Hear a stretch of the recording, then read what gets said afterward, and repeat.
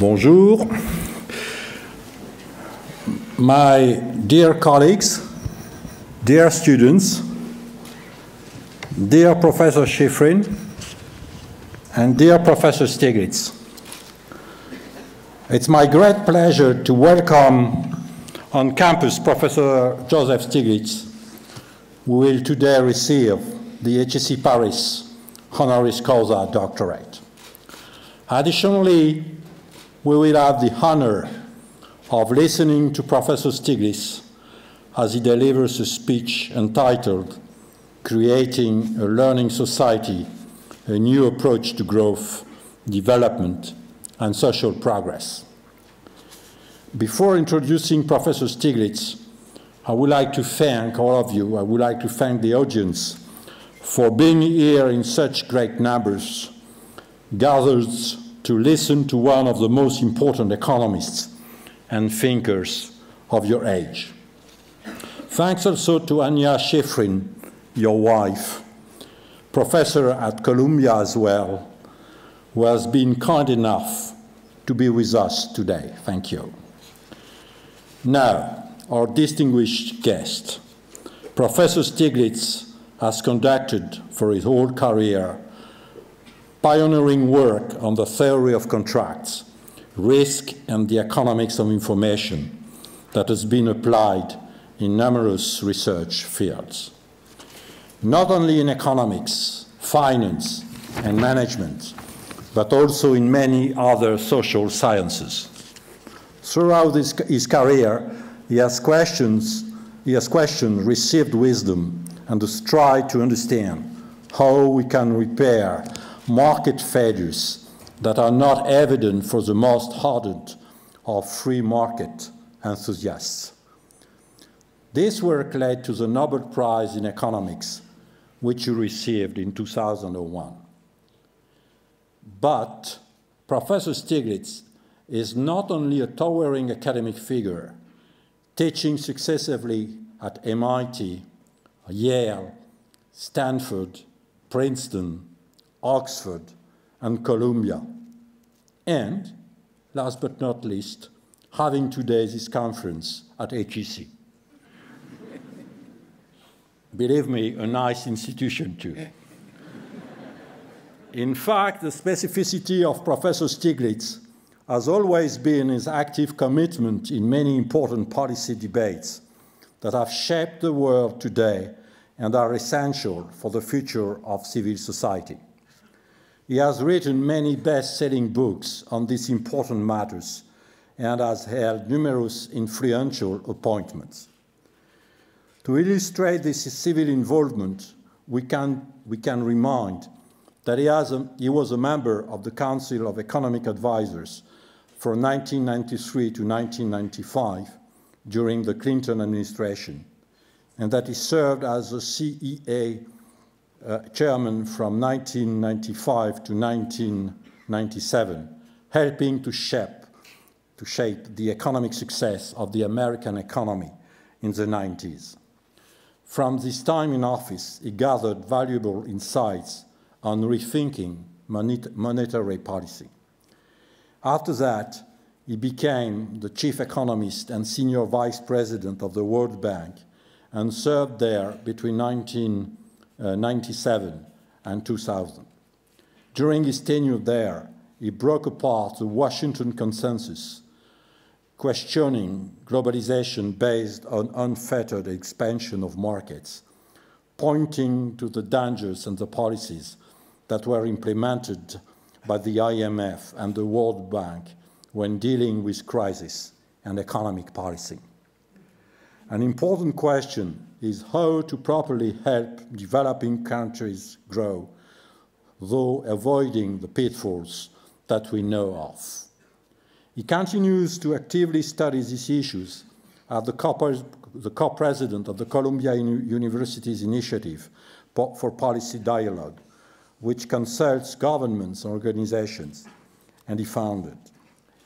In 1995, he was also a lead author of the report of the Intergovernmental Panel on Climate Change, which shared in 2007 Nobel Peace Prize another good illustration of your civil commitment beside academia.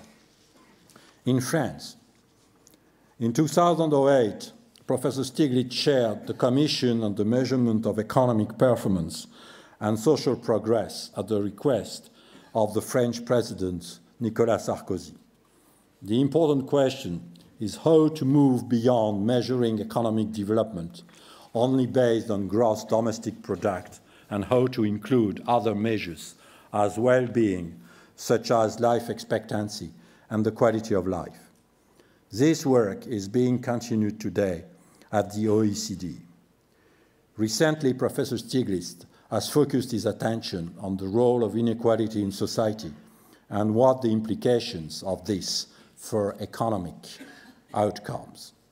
Of course, you can imagine that Professor Stiglitz has received numerous awards and distinction for his work and has been a life-changing professor and mentor for thousands of his students. He was awarded the John Bates Clark Award, given biennially by the American Economic Association to the economist under 40, was made the most significant contribution to the field. He is a fellow of the National Academy of Sciences, the American Academy of Arts and Sciences, the American Philosophical Society, and the Econometric Society, and he is a corresponding fellow of the Royal Society and the British Academy. To add to this non-exhaustive list, Professor Stiglitz is also an officier de la Légion d'honneur, as you can see with his red rosette. Once again, I would like to congratulate warmly our Honoris Causa recipient. Through this award, we would like to thank you not only for your paramount achievements, but also for your difficult and provocative questions that force us here at HEC constantly to reevaluate our lives and the organization of the society we are living in. I shall now give the floor to my colleague, Professor Thomas Michalski, from our faculty. He belongs to the Economics and Decision Sciences Department, and he made this day possible. Thank you very much for that, Thomas. And he is an expert of your work and also a real fan of you. You will see that. And he will, of course, in his presentation, be more precise than I have been. Once again, thank you very much for being here, and congratulations. Thank you.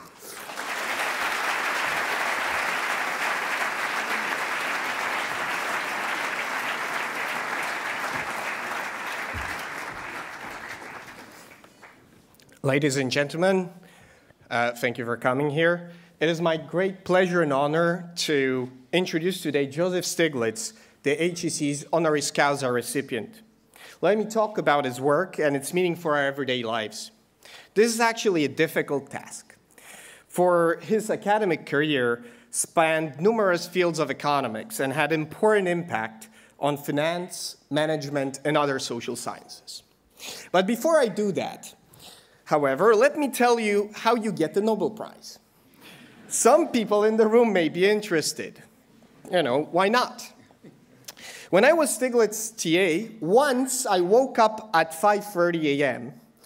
and proudly went to the office to start my day at 6, right? I met Edmund Phelps, another Nobel Prize winner, on my way, so I was very proud of myself, right? The day starts magnificently. I opened my mailbox, and I already had 3 letters from Joe written at 4:30 a.m. So, as you see, it's not easy to get the Nobel Prize. You got to get up early. Let me try now to be more serious and summarize the extent of Joseph Stiglitz's work, because it's really important. He studied throughout his career market failures. The world is really far away from the textbook competitive equilibrium complete markets model that may be elegant intellectually, but might lead to grave mistakes if treated too seriously. There are information asymmetries. There is moral hazard. That is, when the actions of agents are unobservable, so we don't know what they're doing. There is adverse selection when the types of agents are unknown, or externalities. Then there are risks in various forms and incomplete markets that to fully insure against them. So Stiglitz studied these issues throughout his career and how they impact the behavior and the incentives of agents and the contracts that are crafted to counter these problems, such as insurance or employment. The criticisms of the standard prevailing models was in a rigorous form, based often in competitive equilibrium. He provided us with many path-breaking and cautioning results, poking fun at the prevailing orthodoxy at the time and furthering significantly our understanding of economics. So what does Stiglitz's work help us on a practical level in everyday life? In the presence of moral hazard, adverse selection, and risk, we need to carefully write contracts to achieve desired goals. Prices may not be informative, and we can have credit rationing in the markets. Markets may not be efficient, and we should not put too much faith in them. But they're like democracy. Is there any viable alternative? Policy or reform can have unintended consequences. Market liberalization may not give desired outcomes if we have strong market failures. As an example, it is believed that the run-up to the 2008 crisis can be thought of as moral hazard in action. Wrong incentives at the regulated banks, at the local branches, but also at high management levels, were largely responsible for the bad loans at the micro level and the faulty asset-backed securities that were created and later traded in financial markets. Looking back, perhaps this could have been avoided with better regulation and contracting. In popular perception, Stiglitz sometimes is portrayed as a left-wing militant. But this is, I believe, misreading his work. I will try to convince you of that in my further discussion. If you listen carefully, fair competition for him is important and necessary for efficiency. But perhaps the system should not be rigged in the favor of the privileged by birth, the wealthy, large corporations, or developed countries. I would describe Joseph Stiglitz as a Rolgian that deeply understands the multiple risks that exist in our everyday lives. As the late Ulrich Beck put it, wealth accumulates at the top, risks at the bottom. The poor are exposed to more risks, be they environmental, related to employment or income, and also have less information on how to avoid them. In such circumstances, state intervention could be warranted and, in fact, desirable. Let me mention now some of Joseph Stiglitz's important works, and my favorite ones, too. The list is too long to name them all. This will show you the extent and nature of our Honoris Causa recipients' today work. So Joseph Stiglitz provided an early characterization of investment under risk. An important part of his work is about the fear of contracts. For example, a rationalization of sharecropping, why inefficient forms of contracting may prevail. But one of the most celebrated results is that of one of Rothschild and Stiglitz about screening, menus that serve to extract information by the uninformed from the informed parties. A firm may not know much about their different customers. How to learn about them? Offer them menus and they will self-select, picking the one that suits them best, and by this revealing information about their types. That's, for example, what cell phone companies do. Remember the last time you actually selected your cell phone provider? You saw many plans to choose from. When you chose, you revealed the information on the type of the customer you are. Why do firms do this, you might ask? Well, to maximize profits and bleed you dry. So everybody here is a victim of that paper. There is the remarkable paper of Grossman and Stiglitz on information in asset markets and the informativeness of prices. The results are, in a rigorous competitive equilibrium setup, intuitive and striking. In their framework, prices actually cannot fully reveal available information if traders have different information about the characteristics of the assets traded. But suppose the prices would be informative. What would happen then? No one would have an incentive to acquire information when it is costly. Everyone would just wait for the markets to reveal it. But then, who would channel the information to the markets in the first place? Bang! There goes the efficient markets hypothesis. Right? It never goes away, no. There's a series of papers by Stiglitz and co-authors on the pitfalls of monetary policy in the presence of moral hazard and adverse selection. In a nutshell, high interest rates may lead to worse loan portfolios or excessive risk-taking on the part of the borrowers, which is going to undermine the banking system. To avoid these negative effects, banks may choose to rather ration credit than instead of charging higher interest rates.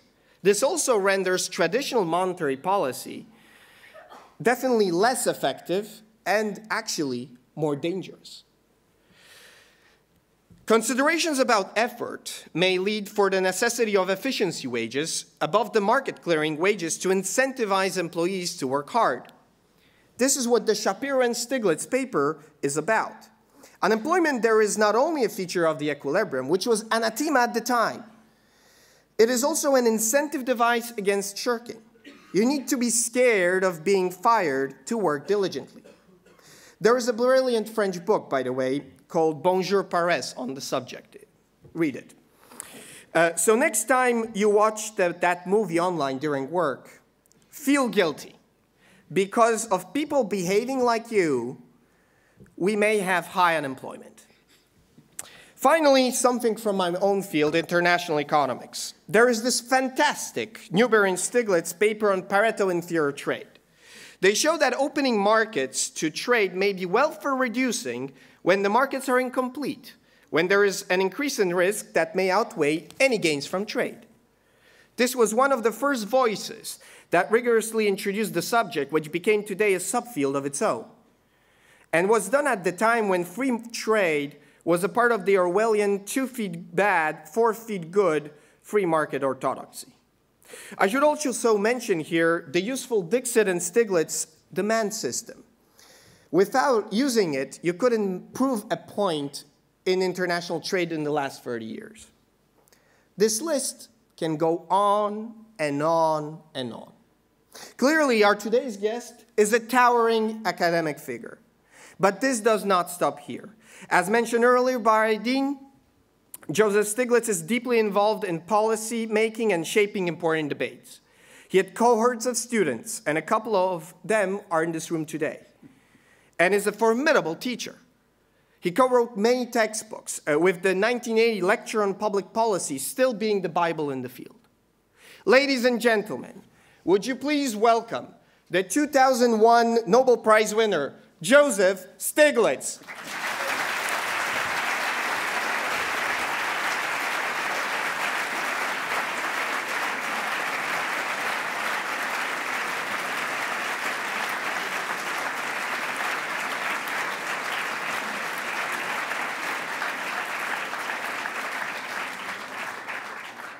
Well, thank you very much for those introductions. They're very flattering. What I'm going to do, talk about this afternoon is some more recent work that I've been engaged in with my colleague and good friend, Bruce Greenwald. And it's about creating a learning society. Let me just summarize the two major themes I'm going to raise and then go back and try to develop them. The first is that successful and sustained growth requires creating a learning society. And this is true especially in the 21st century as we move to a knowledge economy.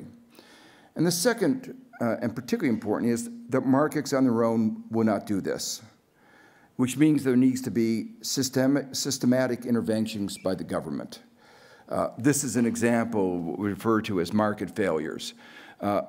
Talked about market failures in information, market failures in lack of competition. But one of the most important market failures has to do with creating a learning society, creating a society that maximizes advances in standards of living.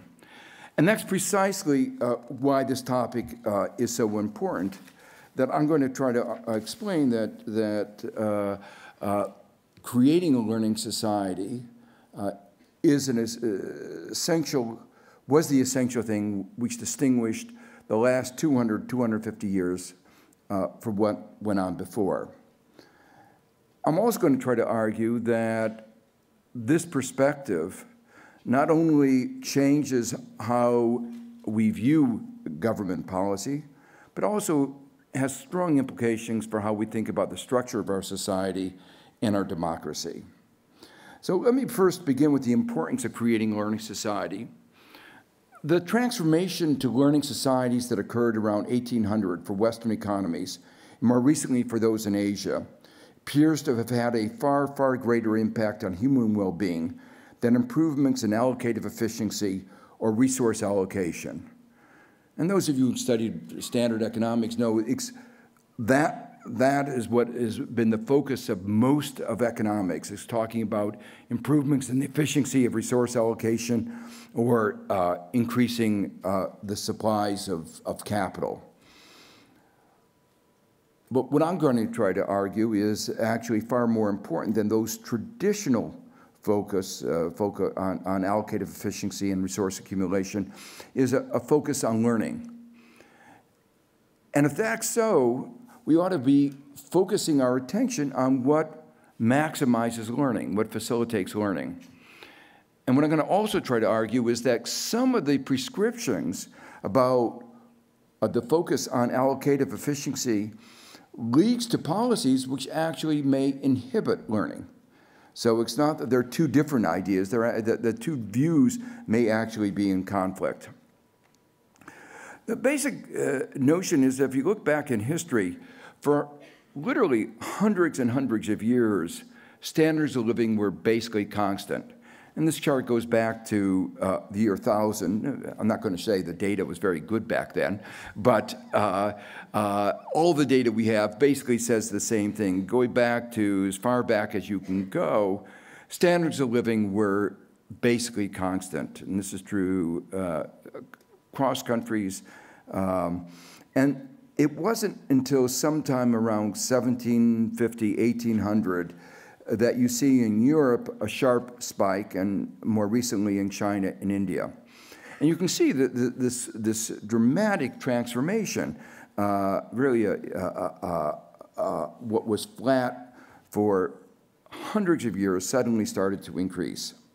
And you can see this reflected in a whole large number of other data sets. This is another data set based on real wages of London craftsmen from 1200 to 2000. Some societies like to gather data, and we're fortunate that they gather this data. Why they did that, I don't know.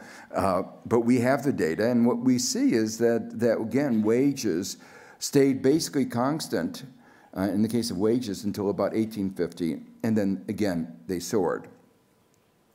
A similar thing can results obtained if you look at life expectancy, suddenly starting to grow since 1820, and if you go back, it's a similar kind of pattern that life expectancy was low and been low for hundreds of years, and then suddenly it started to increase.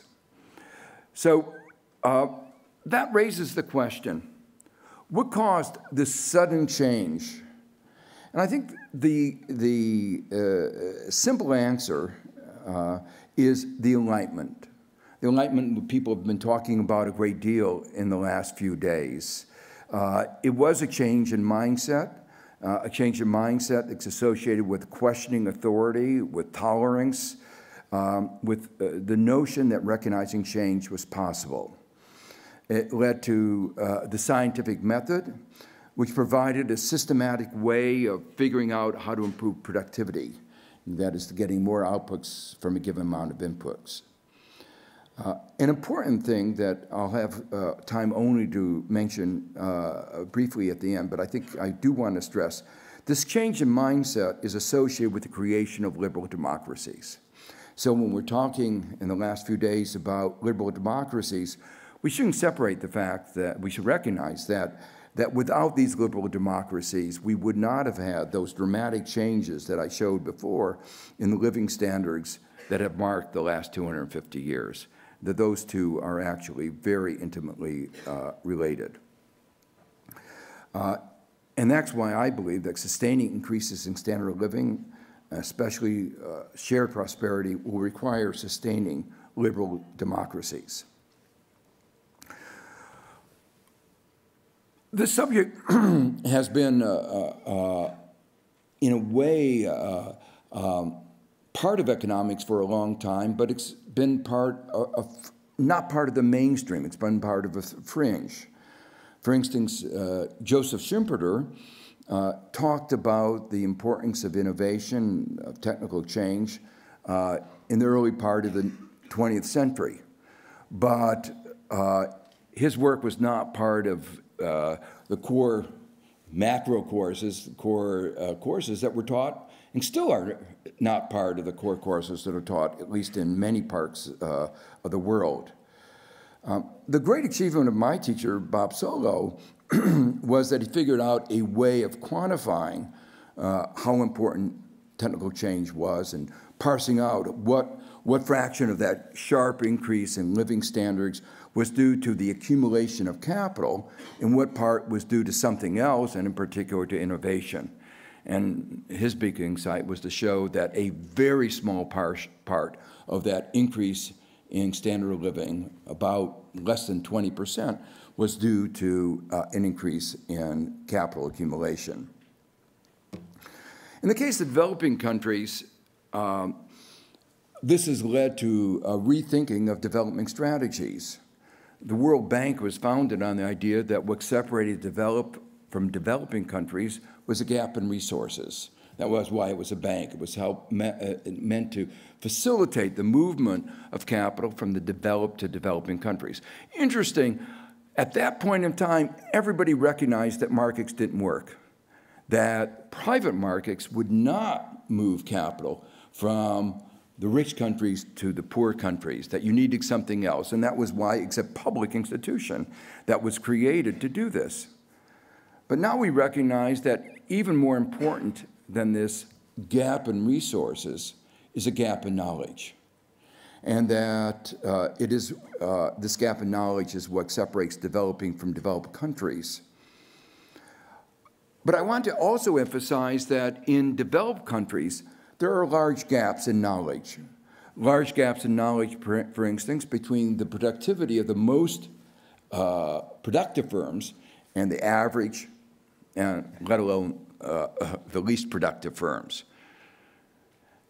This idea is actually very antithetical to this, again, a standard idea that we talk about in microeconomics, where you talk about a production function, and it's almost always assumed that firms are all on the production function.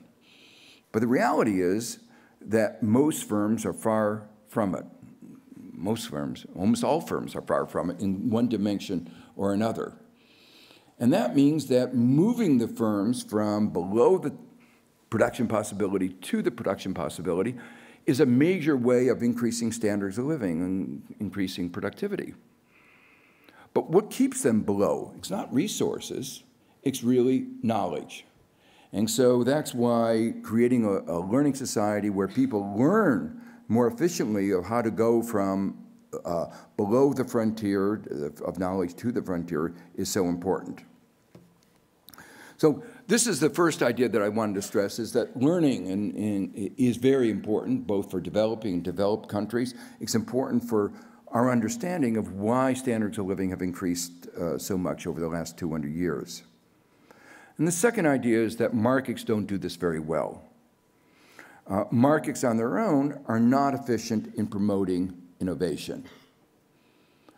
In a way, the way we came to this idea was very much related to the work that I had done earlier in the economics of information, because information is, in a way, a particular kind of knowledge. It's an example of a kind of knowledge. It's a knowledge about the state of the world. When we're talking about innovation, we're talking about knowledge about what is possible, how to produce things, but it's a kind of knowledge. What my colleague Bruce Greenwald and I had shown, we had done a lot of research on what was mentioned before on the nature of markets, where there are information asymmetries, that's just a fancy word for saying that some people know things that other people don't know. The fact that there are information symmetries, knowledge asymmetries, should be obvious, because if you knew everything that I knew, there'd be no point of my talking to you now. So the very fact that there are these lectures is evidence that there are at least some information asymmetries. And what Bruce and I showed was that when information is imperfect and asymmetric, when risk markets were imperfect, and these are conditions that are always true, the reason that the invisible hand, the idea that the pursuit of self-interest would lead, as if by an invisible hand, to the well-being of society, to an efficient allocation, the reason that the invisible hand was invisible was that it wasn't there. That is to say that markets were not, in general, efficient. But because it should be clear that information and knowledge are really very similar concepts, it's not a surprise at all that economies in which knowledge is important, which is all economies, are not going to be efficient. And in the book that this lecture is based on, Creating Learning Society, we try to go into more detail into the various inefficiencies, the market failures that are associated with creating a learning society, with creating a learning economy. But if we go back to the early work several decades ago by Ken Arrow, he recognized that markets by themselves do not yield efficiency in the production and dissemination of knowledge. The most important reason for this is that knowledge is a public good. This is a concept, the Samsonian public good. A public good is a good which has the characteristic that the marginal cost of an additional person having that good is zero. Thomas Jefferson, who was the third president of the United States, put this idea much more poetically and before the mathematics was there. And he said that knowledge is like a candle. When one candle lights another, it doesn't diminish from the light of the first candle. That's much better, isn't it, than saying that it's a public good. The point is that whenever there are public goods, markets are not efficient in the supply of public goods. And for an obvious reason, the basic theory of competitive pricing is that you should charge the marginal cost.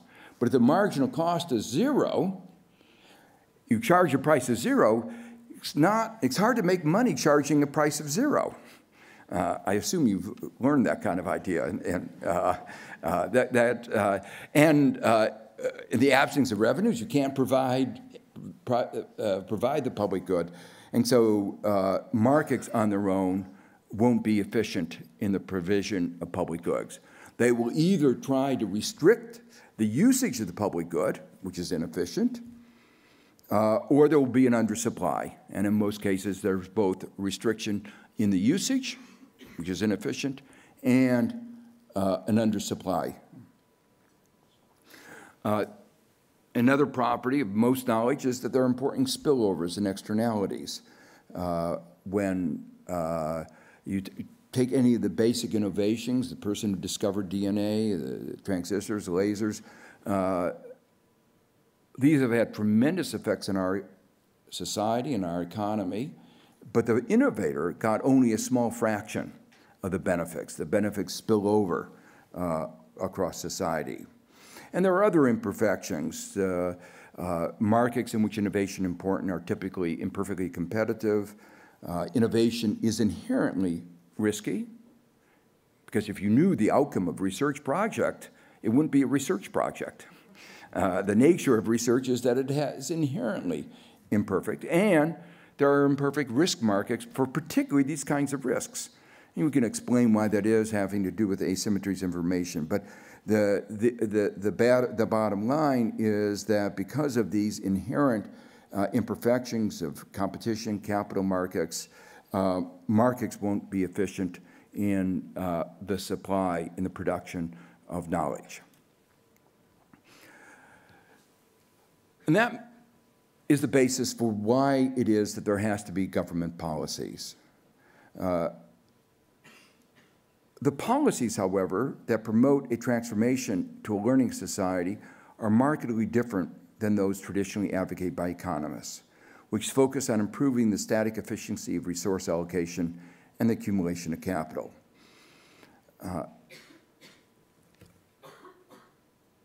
Those ideas that focused on resource allocation and the accumulation of capital are central to the policies that have been referred to as the Washington Consensus, was mentioned in the introduction. And those are the policies that were pushed by the IMF and the World Bank for literally decades. And what we argue is not only did they ignore the learning consequences, from the perspective of creating a learning society, those policies are often counterproductive. The notion that there could be a conflict between static and dynamic perspectives, between the short-run perspectives that were the focus of the Washington Consensus and the long-run dynamic issues that I'm talking about here, is actually been long recognized, but the pervasiveness of this has not been. For instance, one of the aspects, institutions that everybody talks about today is intellectual property. The notion of intellectual property is that it restricts the use of knowledge. That's the sole intent, is to say, if you discover something, you have the right to restrict the use of knowledge. But that's a distortion, because, as I said before, knowledge is a public good. It should be the case that that knowledge should be as widely used as possible. The most dramatic example of these kinds of inefficiencies is we have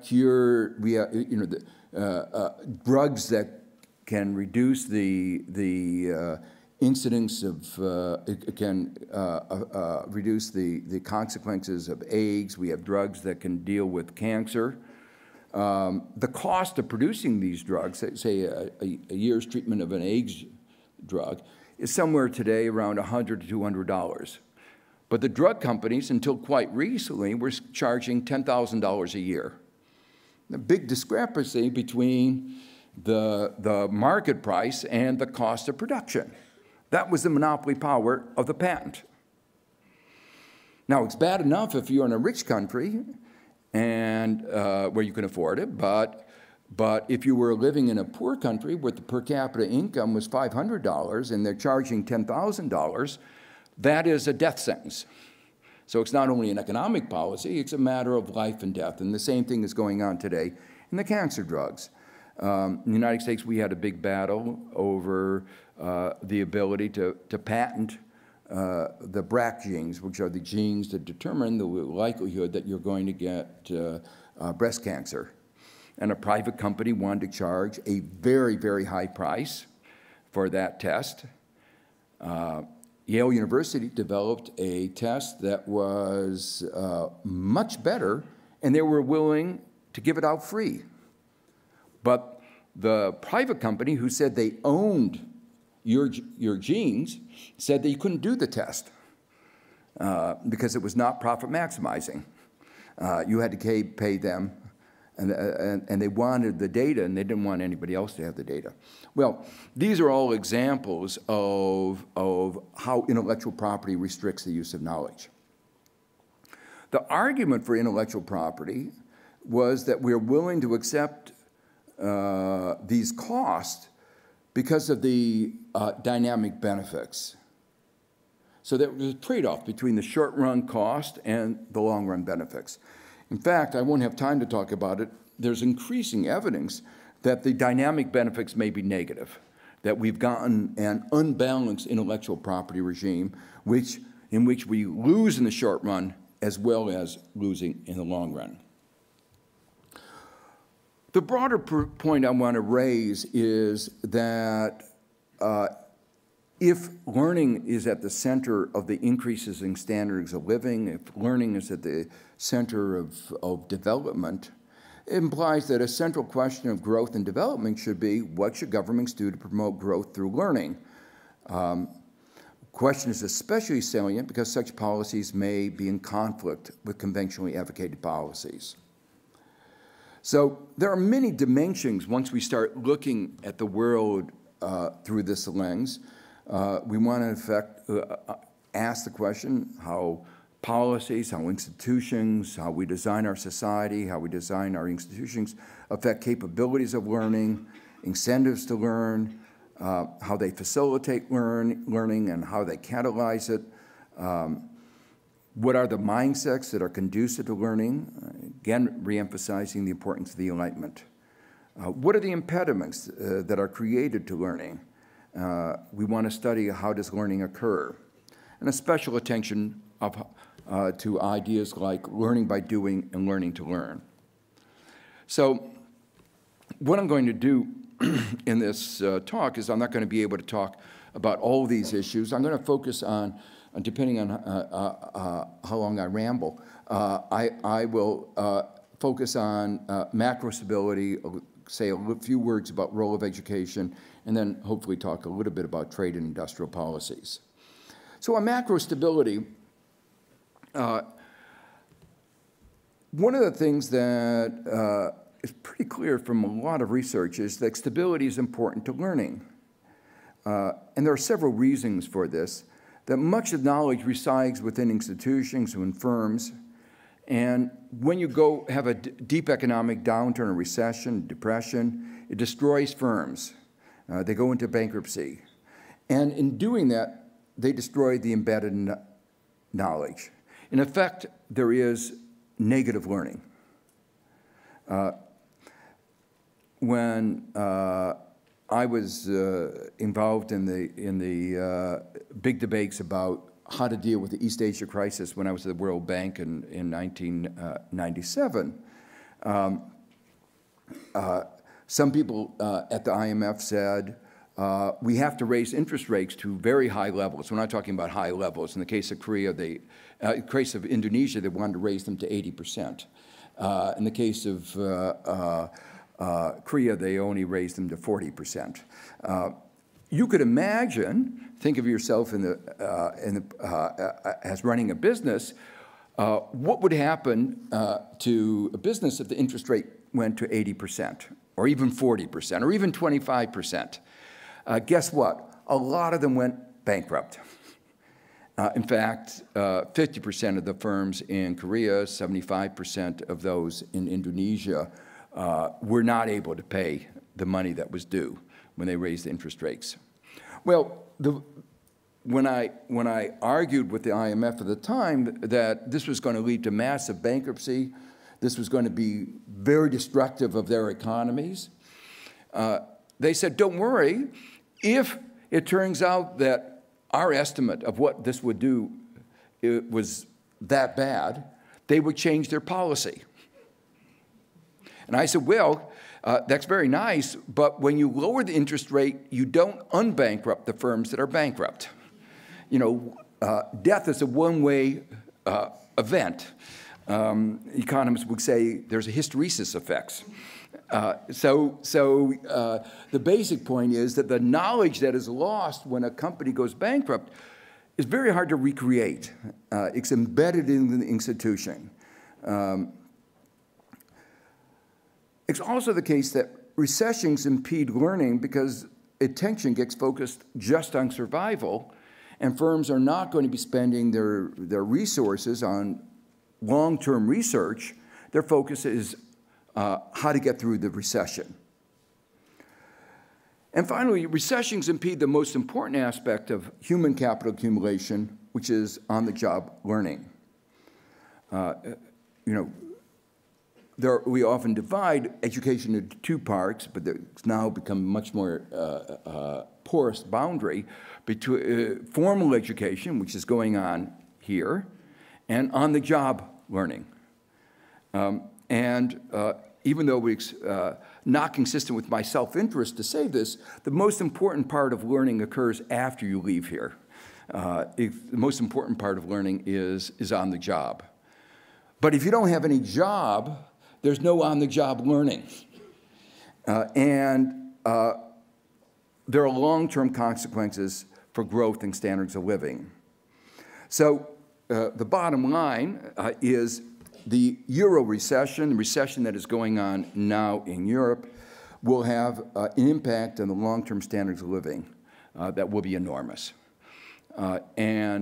These are important effects that have not, I think, been appropriately taken into account in the formulation of the policymakers. I'll talk about that a little bit more, but I want to emphasize, it's bad enough here in France, but then countries like Spain, Portugal, Greece, these countries are in depression. As you know, youth unemployment since the beginning of that recession has been over 50%. And the numbers would be far worse if it were not for the fact that there's been so much out-migration from these countries.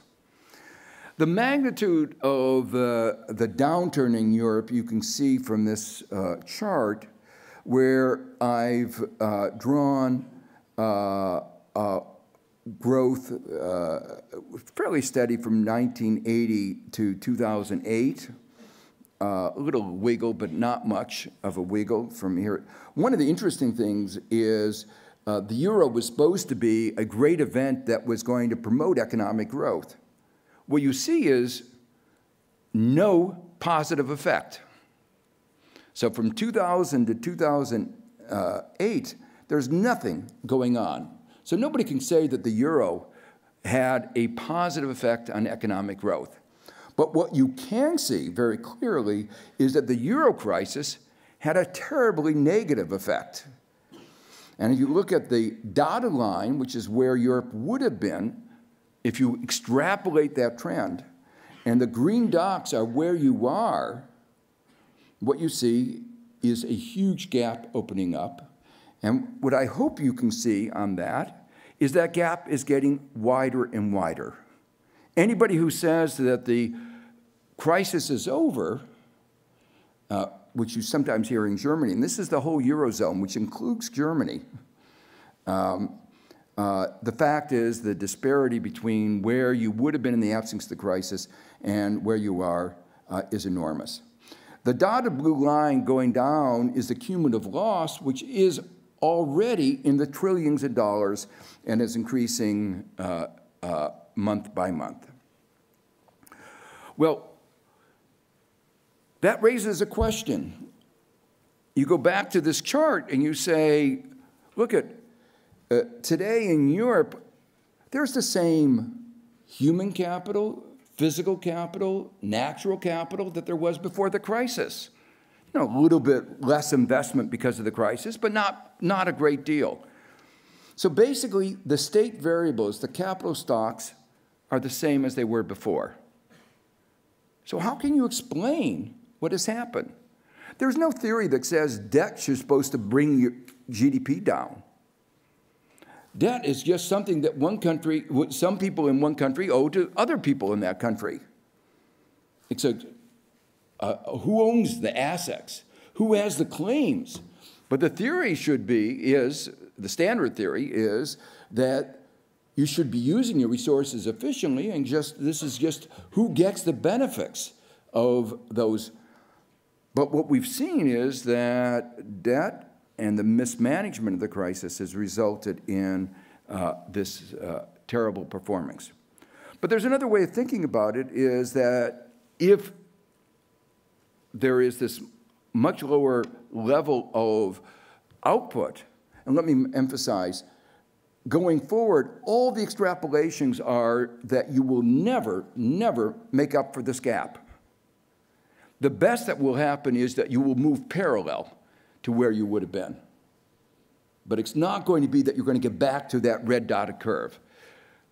The best is that you'll just stop losing.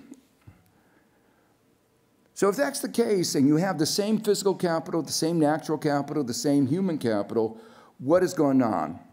And that leads to the idea of missing real capital. Recessions destroy capital or impede its accumulation. We can trace out the consequences for a small fraction of this for the plant and equipment, but we don't adequately trace out the consequences for other forms of capital. And the missing capital, one can quantify this. What is the missing capital? It's the knowledge, it's the learning that would have occurred of people learning on the job. It's the knowledge that would have been embedded in the firms if they had not gone bankrupt.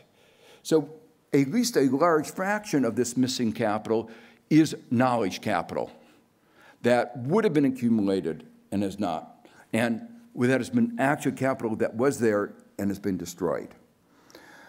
A back-of-the-envelope calculation suggests that the magnitude of this capital is enormous, probably in excess of $30 trillion, depending on the discount rate. Well, the important point of stressing all this is that if Europe had realized the cost of the policies, the austerity policies that have been introduced, and realize what you're doing in this process is destroying capital. It's not just that GDP is lower, but you are in the process of destroying capital that would, not creating capital that wouldn't there. We're talking about losses that are in the trillions of dollars. And that, I think, would have perhaps given a different perspective to what is going on. So this idea of missing capital is consistent with the hysteresis effects associated with extended periods of unemployment and helps explain why effects of downturns persist with I think it has strong policy implications. There are very significant long-term consequences of not taking the kinds of counter-cyclical policies that they should have taken. The focus on government debt was short-sighted because they focused on one side of the balance sheet. They talked about the liabilities that might grow. They didn't think about the assets that didn't grow. And so in some sense, at a fundamental level, Europe's balance sheet, if you could have seen that missing capital, is much worse today than it would have been if they had pursued alternative policies. This is another example of why metrics matter. This was the central message of the Commission on Measuring Economic Performance and Social Progress that I chaired. What you measure affects what you do. If you focus on the liability side of the government, one may take actions that result in the liability of the private sector increasing and the asset side of the entire economy decreasing, undermining sustainability, undermining long-term well-being. So that's the first example of how focusing on this learning changes perspectives on economic policy. The second I want to talk about fairly briefly is education. And here I want to just emphasize that particularly with this change in the structure of our economy, we have to change the focus on what occurs in the formal part of our education system. The model that we used to have of education was, to put it a little bit crudely, in their first 16 years of schooling or 18 years or however, you try to pour as much information into the brain as you can. You give lectures and people write it down assiduously, and hopefully in that process imprint is made on the brain and they'll remember it for the next 40 years of their working life. That was basically the model. And good education was pouring more money, more ideas, knowledge into the brain and hoping that it gets retained. Well, as I said before, only a small part of learning actually occurs in formal schooling. And in a very dynamic economy, the learning that occurs in that first 16 years may not be relevant 20 years from then. The world changes very rapidly, and knowledge at one point may not be as relevant. What one learns now may not be that relevant in 20 years.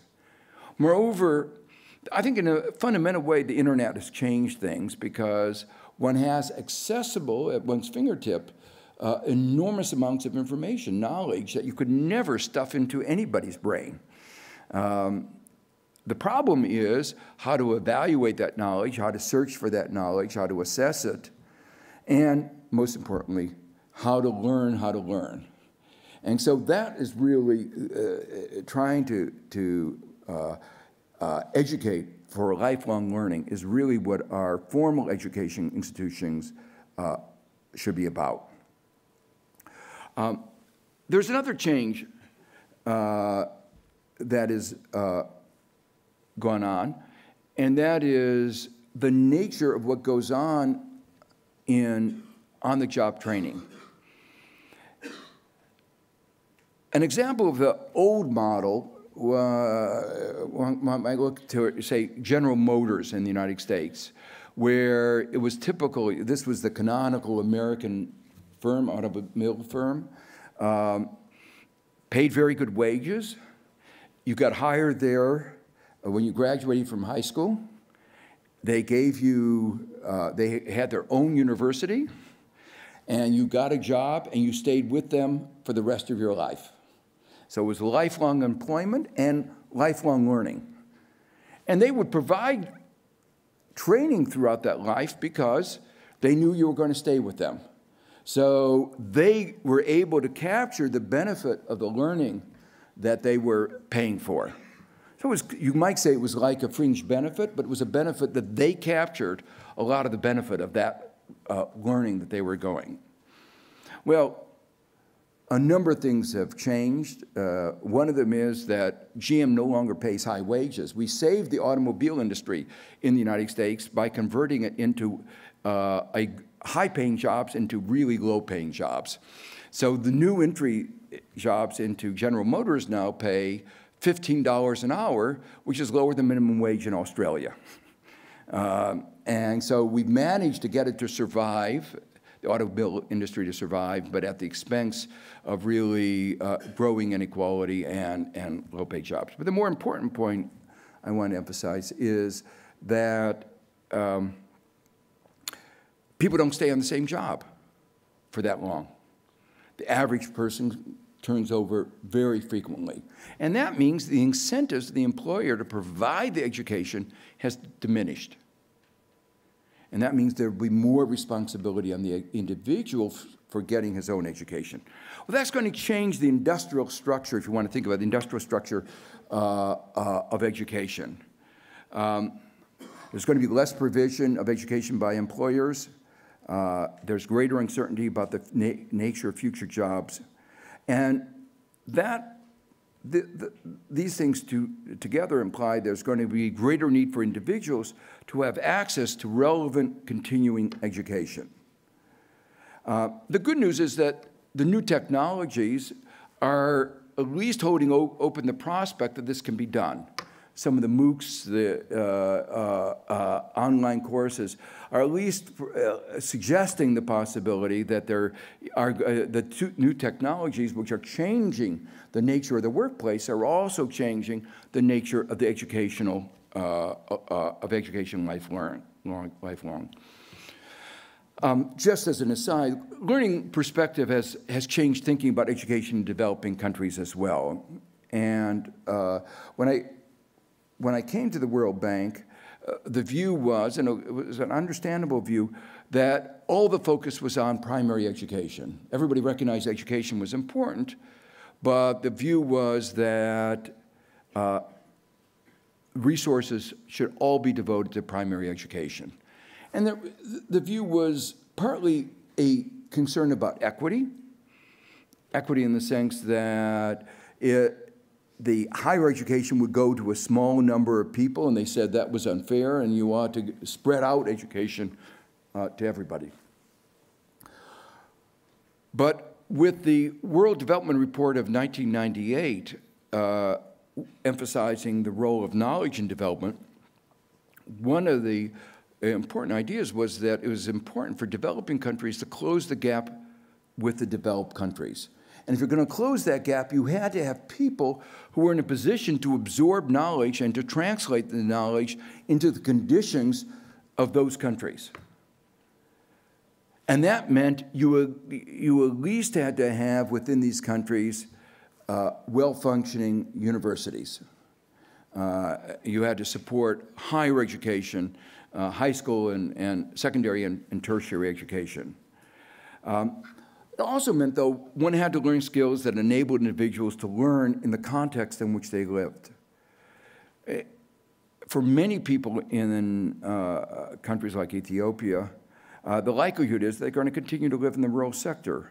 And so one had to develop a rural-based education system, not one just qualifying individuals for urban jobs, which had been, again, another failing of the educational model that had been pursued prior to that.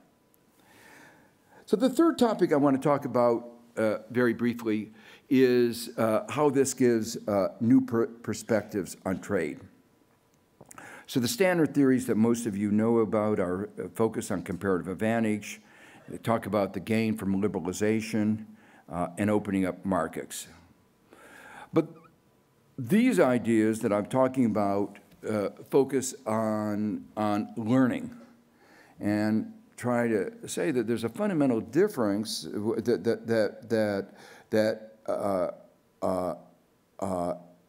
there can be as a result of production important kinds of learning. The best example of this may be Korea. When Korea began its development strategy in the 60s, its comparative advantage was growing rice. And the World Bank and the IMF didn't do a lot of research to say to Korea, your comparative advantage was growing rice, so they told Korea to grow rice. Korea's response was, thank you, but no thank you. You know, even if we are the most successful rice grower in the world, we are likely to remain poor. There is no advanced country that specializes in rice. And so they said, we want to be in at least a middle income or above country. We don't want to be a poor rice grower. So they said, we want to industrialize. Now, you don't learn about how to industrialize. You don't learn about how to produce steel by picking up a textbook and say, okay, here's a manual on steel production. And then having read that and studied it carefully, open up a steel mill and say, okay, we're going to compete. What they did is say the only way that we're going to produce steel, the only way we're going to learn about producing steel, the only way we're going to learn about becoming an industrial economy is to become an industrial economy. But that meant they had to keep at bay imports of steel from other countries. So becoming an industrial economy meant they had to restrict the imports of steel and other goods. But with the view that they were not going to be just restricting the imports. These were going to be industries that they would get a dynamic comparative advantage and would become the new export industries. So they didn't have a comparative advantage in shipbuilding or in computer chips when they began.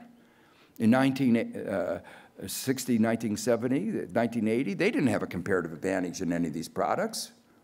They didn't know how to make automobiles. But they said, nobody was born knowing, you know, the Swiss weren't born 1,000 years ago knowing how to make Swiss watches. They learned how to make Swiss watches. But you don't, again, learn about that from picking up a book. So the only way that they were going to learn how to industrialize, how to produce these, get a comparative advantage, to get a dynamic comparative advantage, was to actually industrialize, and that meant they had to protect themselves. Now, the important aspect that we emphasize in our work is that there are huge spillovers. Remember I talked about earlier that the nature of technology, the nature of learning, the nature of knowledge is that there are spillovers. And so when you had this growing industrial sector, it created a demand for knowledge that then spilled over to all other sectors of the economy. So they began in a few industries, but the learning that they got in those industries spilled over to the entire economy. And that led to the fact that today Korea is the 12th largest economy in the world. In terms of education, it ranks above the United States in the PISA scores that rank various countries. So they made investments, and these investments paid off. Well, the bottom line out of all this is that Thomas mentioned that one of my earlier studies was to point out that free trade does not necessarily increase the well-being of both countries. The standard theory was that free trade was good for both countries, for everybody. It was Pareto efficient. That's only true under very, very idealized conditions. And the paper that I wrote with David Newberry showed that, in fact, if there are not good risk markets, and let me be clear, there are not good risk markets, free trade could make everybody in both countries worse off. It was Pareto inferior trade, that everybody could be worse off as a result of. You might be able to offset these effects by providing adequate insurance, adequate risk, but typically we don't do that. So in the absence of adequate insurance markets, free trade could make everybody worse off. But this is providing another argument that is a critique of the standard argument for free trade. It says that, in fact, especially for developing countries, it can inhibit their ability to learn. And by inhibiting their ability to learn, stop them from going up that curve that I began the lecture with. That curve that marked the learning, that marked the increases of standard living that were so great over the last 200 years. So this is another argument for why developing countries need to think carefully about trade agreements. It's also an argument for why developed countries ought to think about it carefully. Now, more recently, the ability to engage in those kinds of restrictive practices has been restricted because the WTO agreements has restricted the ability to engage in these kinds of interventions. It's one thing, we've kept the ability of advanced countries to subsidize their agriculture, but we have not allowed developing countries to help develop their manufacturing sector. And that has brought us to the new instrument that is used, which is exchange rate policy.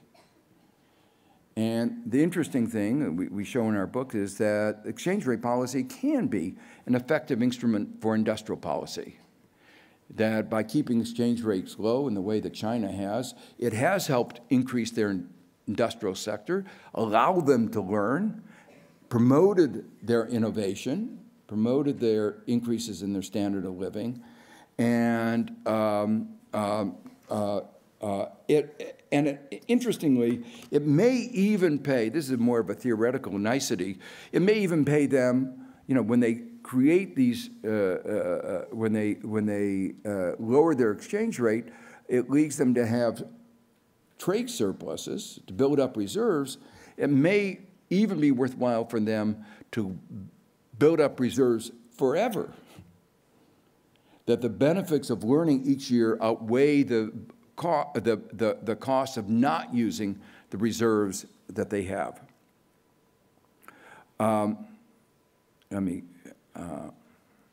There are many other implications of this new theory. One of them is the theory of the firm.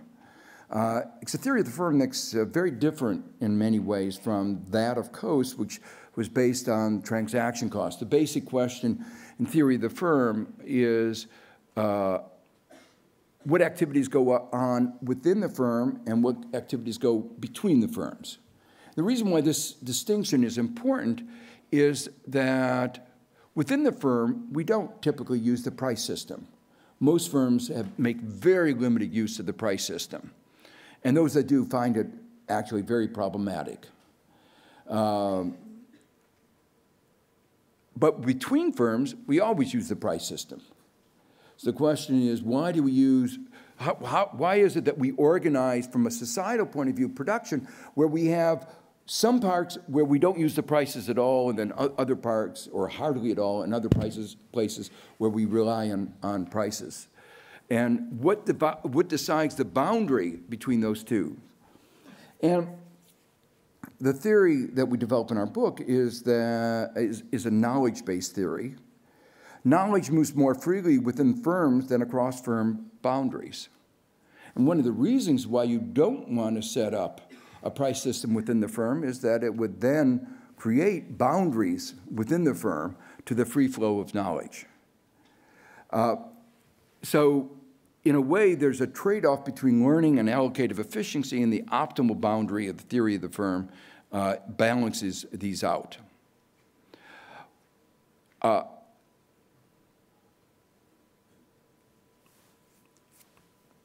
me just talk about a few of the general lessons. A lot of these are examples of the second-best economics. But whenever one talks about innovation and learning, one is in the world of second-best economics. And so, in a way,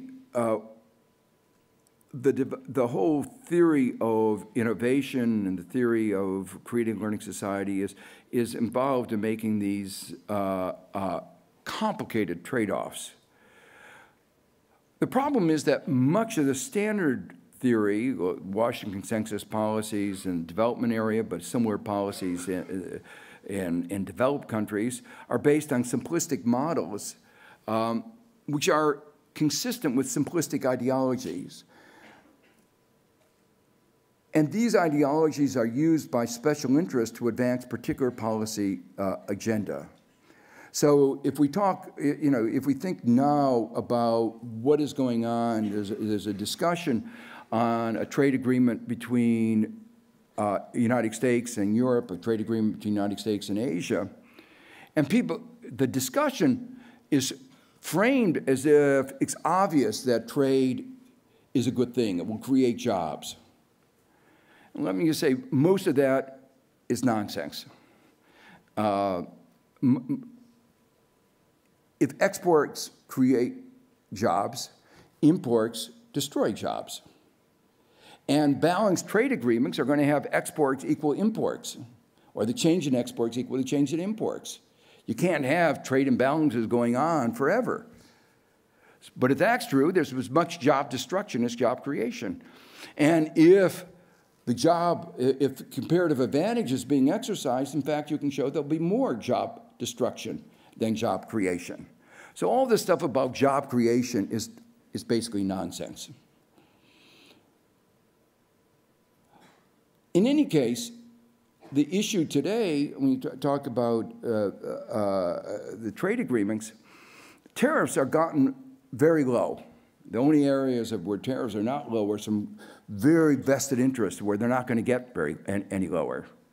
So what are the trade discussions today about?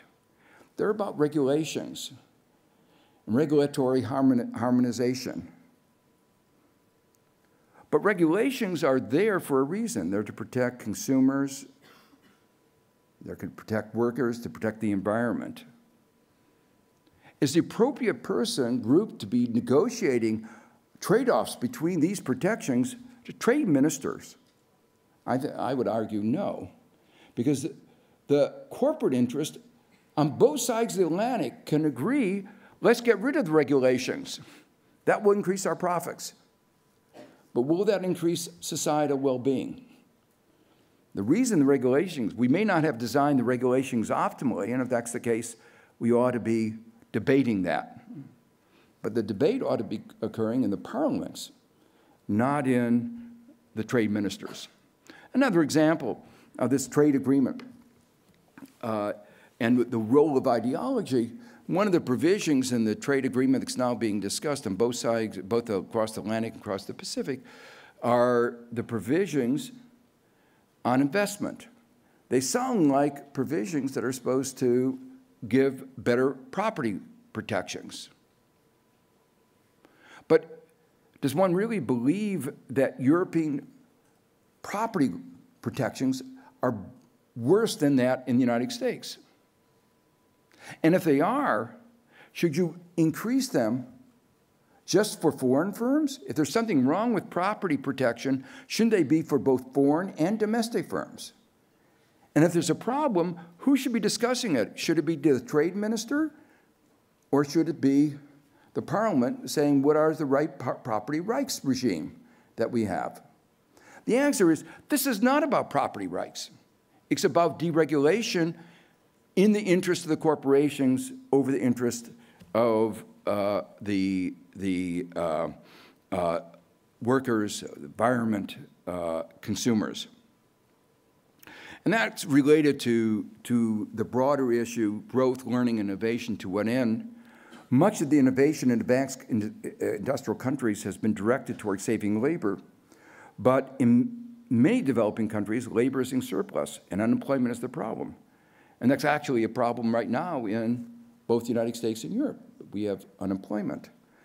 Labor-saving innovations exacerbate this key problem. What we really need is, what is really underpriced are natural resources and the environment. So we need to think about how do we create a learning society that's focused on directing, saving resources, and protecting the environment. Well, let me forge ahead to the final topic I'll have time to talk about here, which is Adam Smith, the Enlightenment and Business Responsibility. As many of you know, Adam Smith played a key role in the Enlightenment. Edinburgh was one of the centers of the Enlightenment. And the invisible hand, as I began my talk, was one of his important insights. But the invisible hand has often been misinterpreted by market fundamentalists in the Anglo-American tradition. The idea of the invisible hand was that by pursuing your self-interest, you would pursue the well-being of society. It's a wonderful idea because what it says to every firm, be as greedy as you can, and don't feel bad about it because by being greedy, you are serving the interests of society. It's an interesting idea, and any of you who want to be greedy, this can give you a certain solace as you go forward. But if you reflect a minute, how many people believe that the greed of America's bankers serve the well-being of society, either American society or global society? I don't think anybody really thinks that, except the bankers. So the question is, what was wrong with this? Well, I've given you a whole set of arguments that why the invisible hand often doesn't work because it's not there. And in a broad sense, economic theory has discredited these ideas. But interestingly, Adam Smith, when he talked about self-interest, had a broader concept than most of us today. He talked about enlightened self-interest. He had the idea that the business, the individuals, the owners of the firms, were not thinking just narrowly in their self-interest, but trying to have a concept at the same time of the broader societal. So he didn't quite talk about it this way, but they had somehow were doing some job of internalizing the externalities that they imposed on others. They were trying to think about the social costs and benefits of their actions. In terms of broader economic policy frameworks and the issue of corporate governance, the Adam Smith view has led to people like Friedman arguing that firms should follow a narrow view of maximizing shareholder value. And that's another area that I've written with Sandy Grossman, and we've shown that the view of shareholder value maximization being consistent with general societal welfare maximization is not in general true. That the only conditions in which shareholder value maximization is the appropriate objective of a firm from a societal point of view is when there are no market failures. So when you have perfect capital markets, perfect competition, no information asymmetries, all the list of conditions of where there are no market failures, then shareholder value maximization would be an appropriate objective. But in the absence of any of these others, one has to take a broader view of the objective of the firm, a view that's more consistent with what is sometimes called the stakeholder view. So what that leads is to a general view that somehow, a very difficult task, but still one that's important, that one has to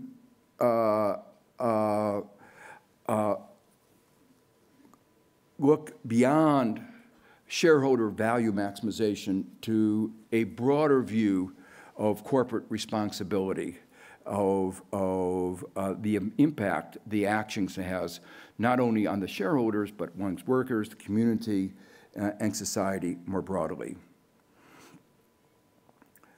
Well, the general principles of a learning society have broad implications for the entire economic regime. And one of the points of our book is we go through how every part of our economic regime can have an impact on the nature of the learning that goes on in society.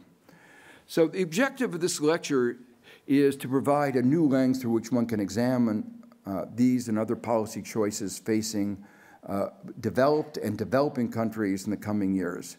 Countries might like to pretend that they could avoid matters of industrial policy, following, for instance, the neoliberal doctrine that these are matters to be left to the market, but they can't. Matters of education policy, the design of education systems, are social decisions which have to be addressed collectively. The choices that we make in each of these areas will inevitably shape the economy, will shape the politics, and shape society, for better or for worse, for decades to come. Thank you.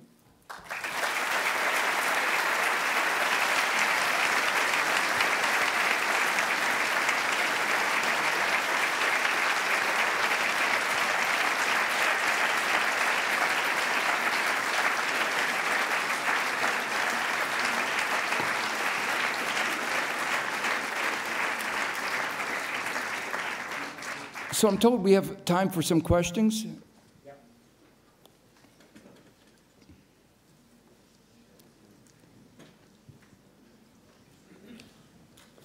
Okay, do we have a microphone and a question?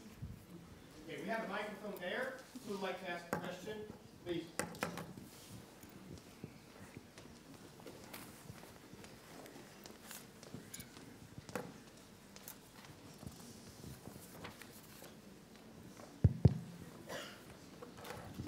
Thank you, Professor Stiglitz.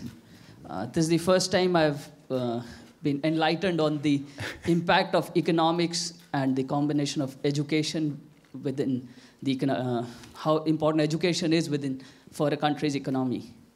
You mentioned about looking at metrics other than GDP for societies and for development of economies. There is a small country in the world which is already doing that. which uses the concept of gross national happiness, as you may know. And they look at things which are way beyond GDP. And education is, of course, one of the major components of measuring the GNH. What I want to, my question for you is, what is it that the world, or what is it that the economics can learn from the GNH concept? And is there something in that model that can be applied to the rest of the world? Well, for those of you who know, the country is Bhutan, and they've actually been pushing this idea now for more than 40 years, GNH rather than GDP. It was a great idea, and in a way, what we did on the International Commission on the Measurement of Economic Performance and Social Progress was in a way elaborating on some of those ideas. Maybe the best way to try to say what are the big ways in which a broader measure differs from GDP. And there are at least 3 or 4 things that I call attention to. The first is that GDP doesn't have any sense of sustainability, environmental, social, or even economic sustainability. So if you looked at the US economy before 2008, a lot of people in Europe said, oh, look how well the US economy is performing. They didn't realize, because the GDP number didn't tell them this, that it was basically a mountain of debt, and it was a bubble, and it wouldn't be sustained. And you can say more broadly, from a global perspective, the growth that we've had that's been based, depleting with the threat of global warming is environmentally not sustainable economic growth. There are countries whose growth has been based about depleting their natural resources. Again, not sustainable. So there are a whole set of metrics that are called green GDP, which are complements or additions to that make corrections for environmental degradation and resource depletion. So that's one example of sustainability, that you can't capture anything as complex as the whole economy or society in a single number, but what you can realize is that GDP doesn't tell you all the information you want, and you want to look at some other variables, including particularly balance sheet variables. A second aspect of this is that GDP is an average. Say GDP per capita tells you the average production, income per capita. But that average doesn't say whether all that income goes to one person or whether it's equally divided. And GDP could be per capita could be going up, and most citizens could be worse off. And this has actually been happening in the United States. This is not just a theoretical possibility. In the United States, GDP has gone up every year except 2009. GDP is per capita is much higher than it was 25 years ago. But but median income, the income of the person in the middle, today is lower than it was 25 years ago. So for the typical American family, there's been a quarter century of stagnation. You wouldn't get that if you listen to political people talking about how well our GDP is doing. And there are many other aspects of that. A third important aspect is it doesn't capture many other aspects of what goes into well-being, health, individuals' capabilities, education. So there are a lot of things left out. And then there are a whole set of problems that are more technical but very important. How do you measure the government sector? How do you measure output in the service sector? So the bottom line out of all, just to mention a couple more, it doesn't measure insecurity.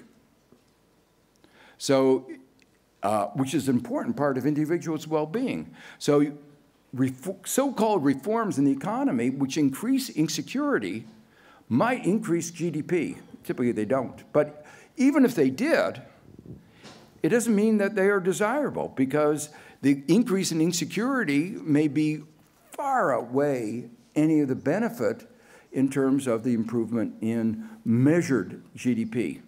So that's why I think these are actually very important ideas, because they would reframe a lot of the policy discussions. I think there's been a lot of policy discussions that have been misled by the single-minded focus on GDP. Okay, do we have any more questions? Please.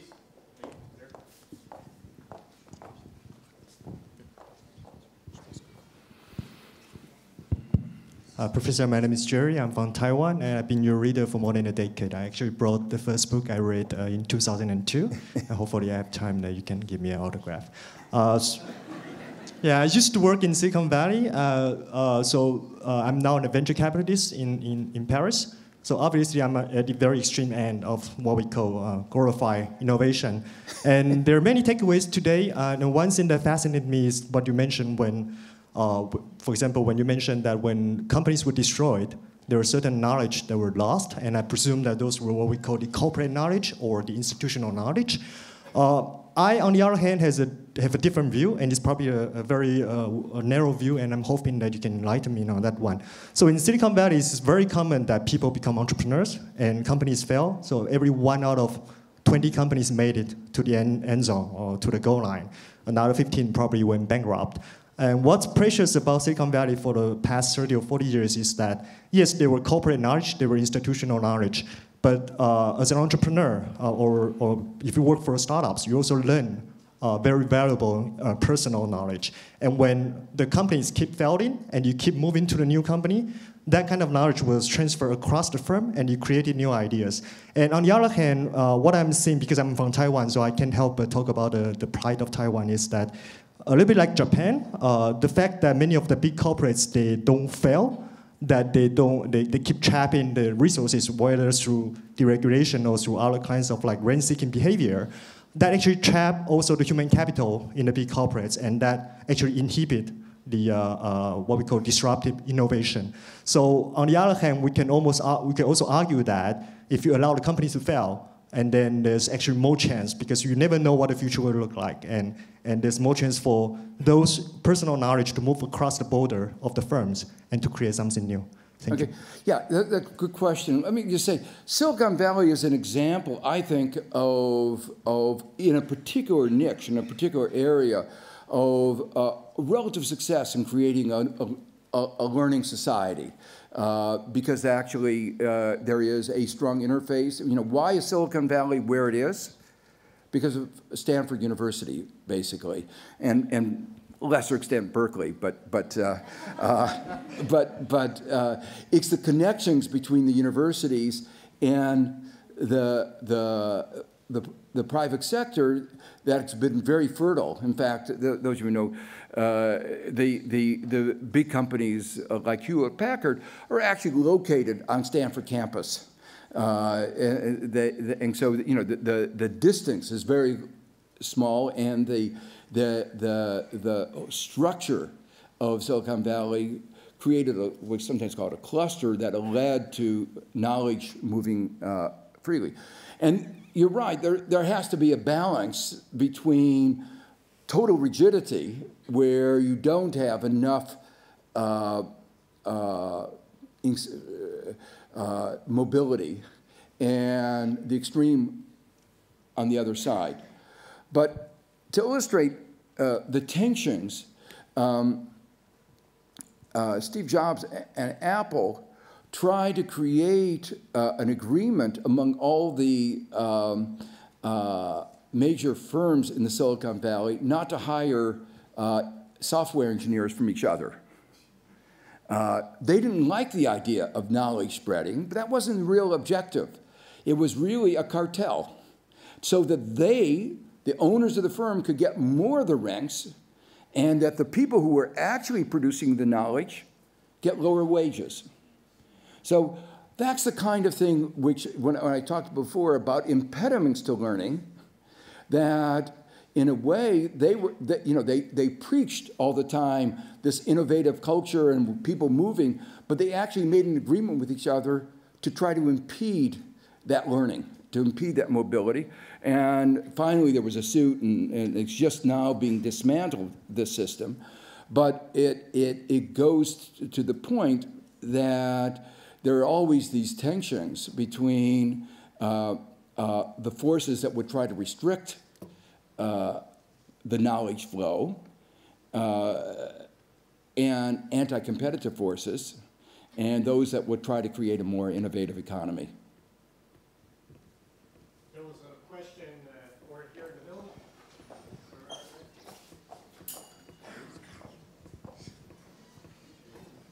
middle. Can I ask my question? Right, thank you. So I don't know how this works. But. Sir, thank you so much for being here. It's such an honor for us to listen to you. So I come from a developing country, Tunisia, and when I try to implement your recipe for success, basically education and industrialization, I have two main problems. First, we have like very educated youth and very educated population. The problem is when I compare a degree earned in Tunisia and a degree earned at HEC or at Columbia, I think the main difference is basically the access to a circle of alumni. So basically it's some kind of a cartel formation. People know people, and they can get you the internships or they can get you a higher position in life. It's not really the knowledge that you acquire that is of a lower quality, but it's basically the access to certain people. And the second problem for me is industrialization. So Tunisia tried import substitution industrialization in the 60s, and it was a complete disaster because we were not competitive enough. And now when and then they went into liberalization, Washington Consensus. We had a lot of problems in wealth inequality, but at least GDP was growing at a higher pace. My biggest issue is, as a country in which you have like a very educated population, and you cannot compete with Germany in the research and development side. You cannot be really innovative because you don't have the capital to innovate. And you cannot also compete with Vietnam or China because their wages are much lower and they are much more competitive and their exchange rate is really, really low. What do? Do you compete with Vietnam, or do you like put yourself in debt and try to compete with Germany? Thank you. Okay, yeah, those are both good questions. Let me say, this issue of access that you talked about, this first issue is I think, a really important one. And it emphasized, you talked about it between Tunisia and the advanced countries. But within the advanced countries, it's also true that if you go to one of the elite schools, you're connected, and if you don't go to one of the elite schools, you're not connected. And this relates, I think, to a very big and very important issue that I've written a lot about, which is equality and equality of opportunity.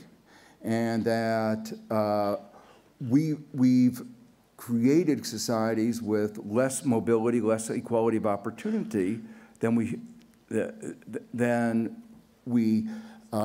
realize. That in fact the impediments are very serious. So give you one example that I think highlights how serious the problem is. That in the United States, if you get admitted to a place like Columbia or Harvard, we have we basically ask the students how much they can afford, and whatever the difference between the sticker price, $60,000, and what their parents can afford, we make up for. So we have what's called needs-blind admission, so that economics should not be impediment. But only 8 to 9% of the students in the selective colleges are from the bottom 50%. So it's not the tuition that's the impediment. They haven't gotten the education at the elementary and secondary school to give them access.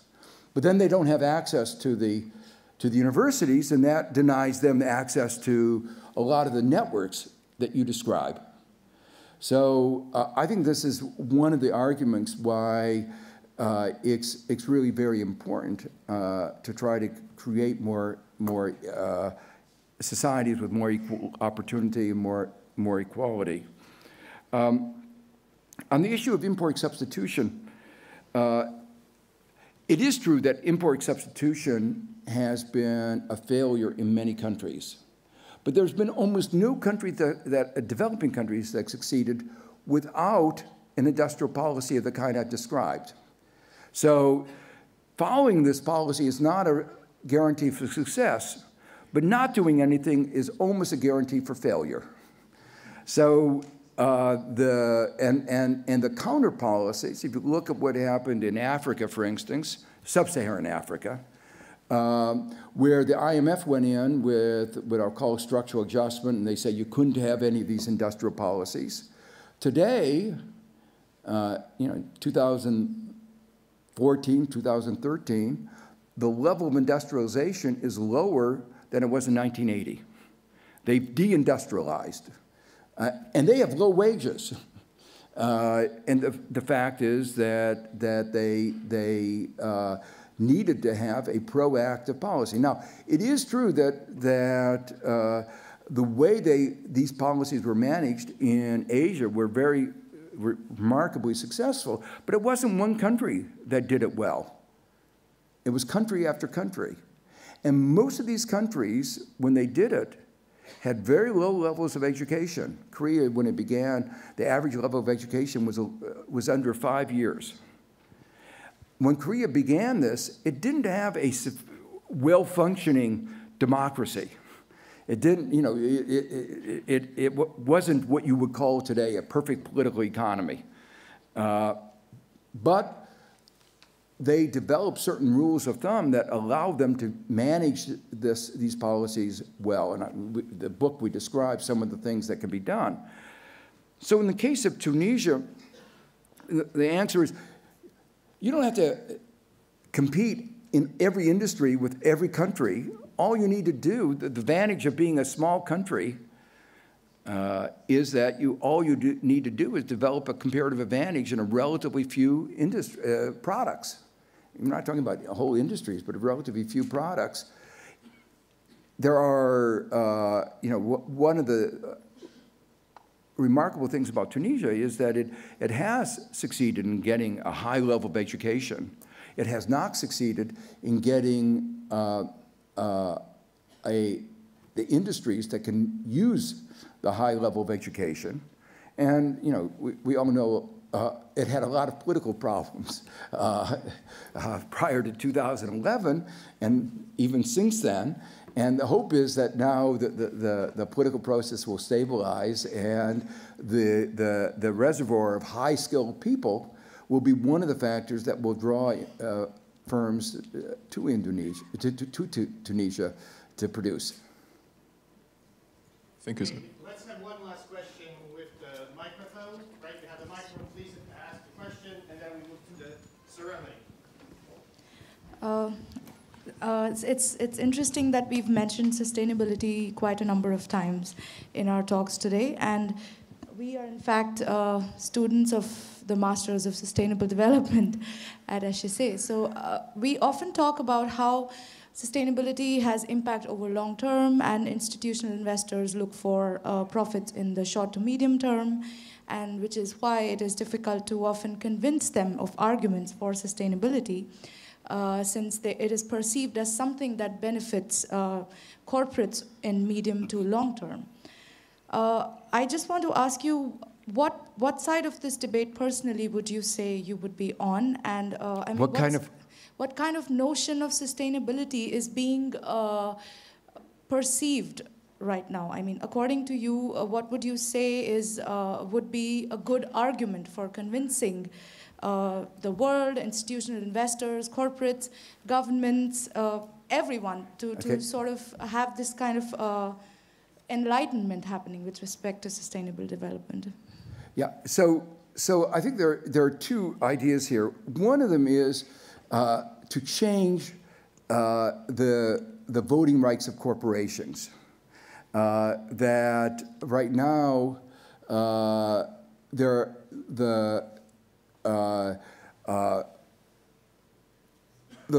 corporation is run on the benefit with a very short-term focus, but there are proposals, including by one of my colleagues at Columbia, Patrick Bolton, to basically have voting rights in corporations that are commensurate with how long you've held the shares.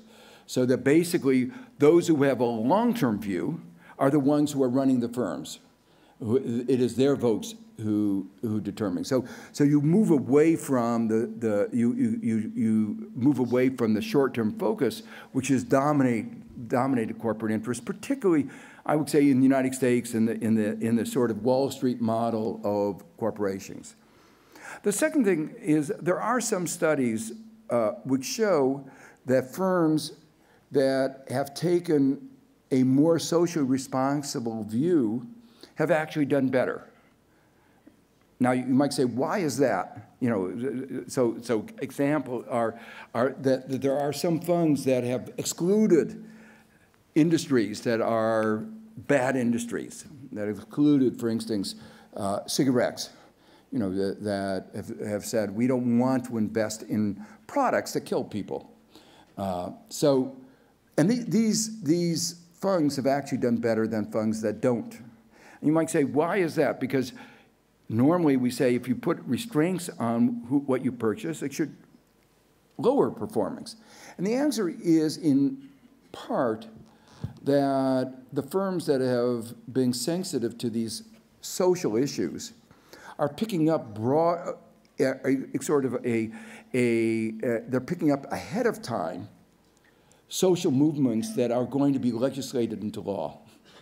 So the funds that excluded cigarettes that did this 25 years ago, or 30 years ago, were picking up the fact that cigarettes were really a bad product, and that society would eventually have to respond to the fact that they were a bad product by taxes, by restrictions, and that you don't want to be in a product that is eventually going to be viewed as a taboo, as a bad product. The same thing today about coal.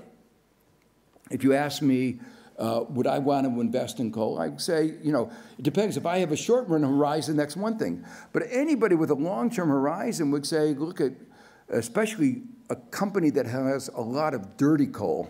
All coal is dirty, but some coal is dirtier than others. That eventually we will deal with the problem of climate change. Eventually we will be putting a carbon tax on, and these firms' value will go down. So by being sensitive to these concerns that have been articulated and expressed, and for which there are good reasons, companies that are thinking about this, you may get the timing off, but that's the problem of a short-run investor. For the long term, you'll do better by being sensitive to these issues of sustainability than if you ignored it. Thank you very much.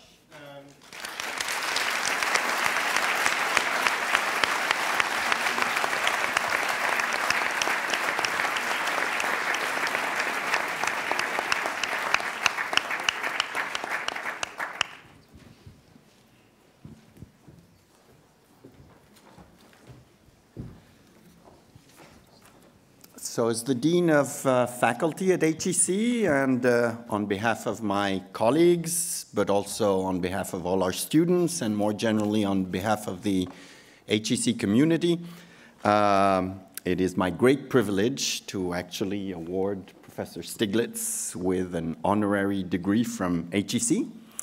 But before I do that, or I'll take 30 seconds of your time, because Tomasz informed us that Professor Stiglitz was left-leaning, and so we will take advantage of this. You may have read in the press in former years that Professor Stiglitz was an advisor to Nicolas Sarkozy. So I would just like to inform Professor Stiglitz at Nicolas Sarkozy in France is not exactly considered left-leaning, but maybe seen from a US perspective, it's slightly different. But now, thanks to the new connections that he will be able to get with this honorary degree from HEC, he will be able to go visit another of our alumni, someone whose alma mater is also HEC, and hopefully he will be able to provide him with very good advice on some of the issues that he brought up with us today. Of course, I am talking of our current president, François Hollande. And I think there is an article which dates back a long time. I must confess I did not read the article, but I did read the title, which I thought was extremely speaking and probably very useful for our current president. It is called A Note on Technical Choice Under Full Employment. If you can do that, François Hollande will be forever grateful to you. And in a socialist economy. I think we have all the ingredients that are needed for this.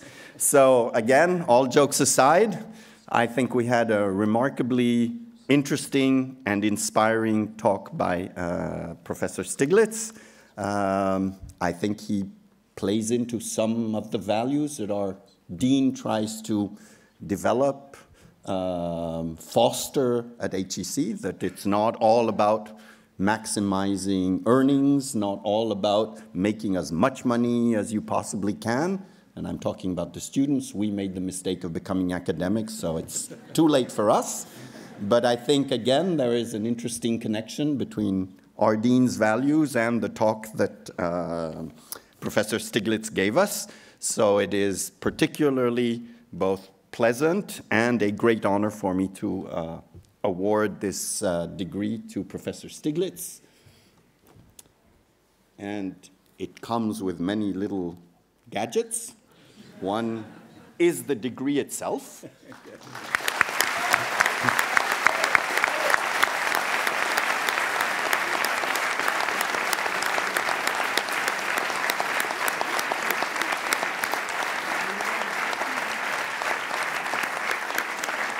The second is a medal that commemorates the event. And the third is unfortunately a little outdated because I believe it is a fountain pen. But I'm hoping that Professor Stiglitz now writes his articles with a computer. But maybe if you ask for an autograph, this pen will come in handy. So thank you very much for coming to HEC. It was a pleasure.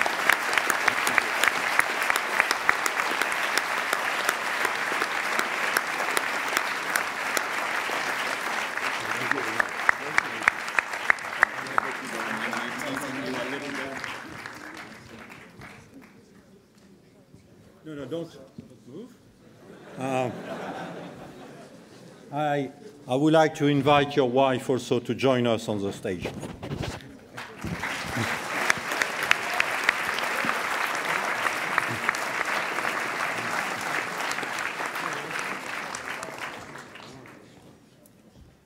Thank you very much for being here. I hope that there will not be any misinterpretations. The size of the different gifts, one for the woman and one for the man, but it's just to thank you very much, both of you, for being here. Thank you very much. Thank you.